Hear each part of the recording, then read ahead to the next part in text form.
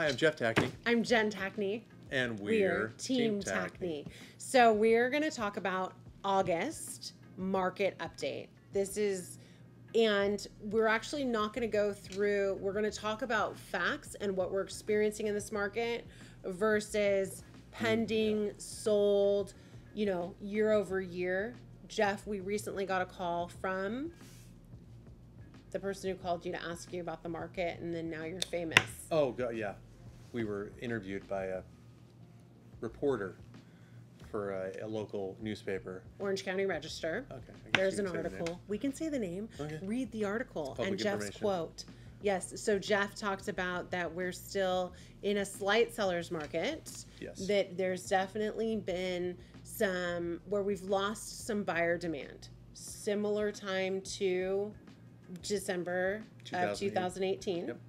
When all of the media was talking recession, in 2019, we had some buyer demand. It was gone. So I would probably, we're seeing about 40% less showings. Mm-hmm. Showing time is a service that we use, and there's 40% less buyer showings this month if we're compared to the spring of this year. Yeah, and a lot of it has to do with the raise in interest rates, because since the beginning of the year, rates have almost doubled across the board. So that has had a pretty dramatic effect on buyer demand. And so with lower demand, that's going to affect the supply. So supply year on year is actually relatively, close to what it was last year. The days on market are increasing. So what used to take 2 to 5 days to sell is now taking 2 to 3 weeks to sell. Sometimes, up to 30 days on the market for homes that are still priced, right. They're still taking a couple weeks to sell. And one thing that we're seeing that we did not see last year and probably didn't see in the last 2 or 3 years is fallout. So about 12% of escrows are falling out. So we currently have 3 listings that we have fallen out of. One of them we've fallen out twice. Another one we've fallen out 3 times. And another one we fell out once. So why are escrows falling out? Sometimes buyers, one experience was a buyer was quoted a higher interest rate, lower interest rate, and then their payment went up how much when they were in escrow? You mentioned $1,600 a month. $1,600 a month. So what they thought they could afford, all of a sudden they could not afford because they did not lock in their interest rate.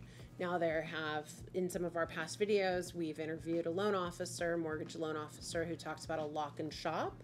So, there are entities and mortgage companies who are working on making sure that doesn't happen for us, because it's devastating to tell a seller that the buyer has canceled their escrow within their 17-day allotment of where they're allowed to cancel their escrow and feasibly get their deposit back. Those are hard conversations to have. We had someone else who lost their job, and that's why they backed out of the escrow. Another one couldn't move their retirement funds. They were going to utilize, majority of the house was going to be with their retirement funds, and they could not move it, without some heavy tax implications. Yeah. So escrow retention is tough right now. So that's just the facts. And I think it is. What do you think? It's the buyers are scared.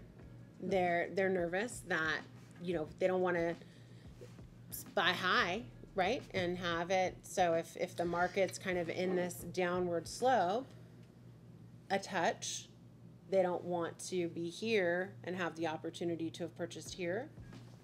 Yeah, but that's a whole different subject, because when you have interest rates that are climbing and prices that are dipping, payment-wise, it can often be offset. They can be the same. High price with a low interest rate is sometimes cheaper on a month-to-month basis than a lower price with a high interest rate. So yeah, that makes sense to make sure that buyers are educated. Yep.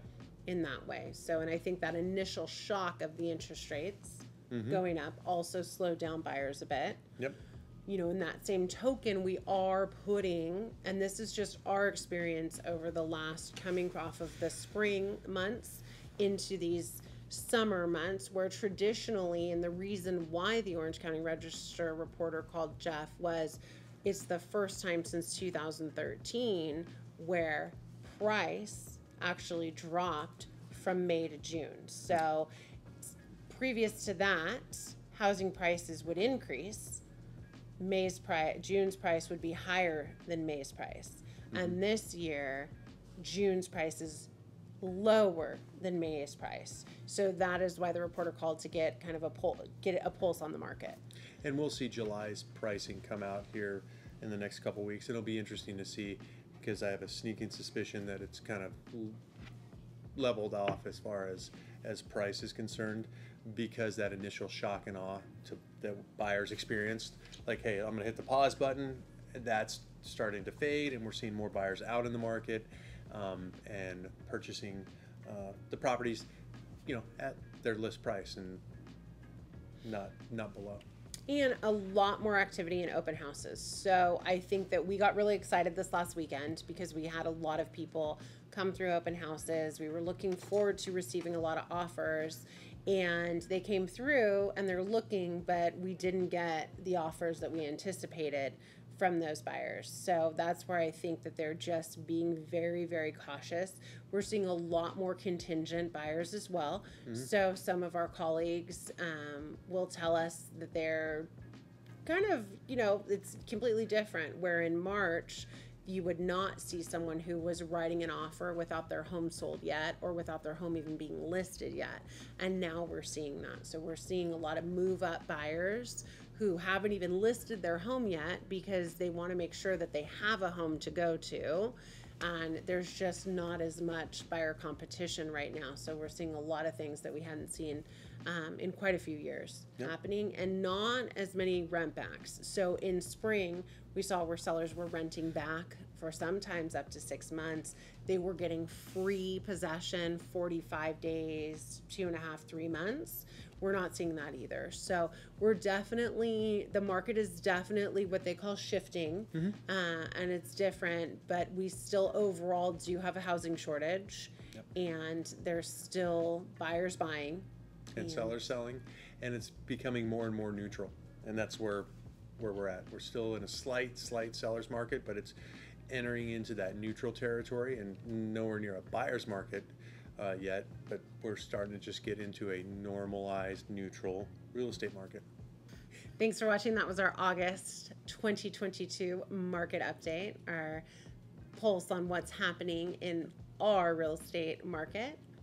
And remember, if you like what you saw, remember to hit the thumbs up button and subscribe down below. You can also leave any comments and questions that you'd want us to answer. Thanks for watching. We'll see you in the next one. Bye for now.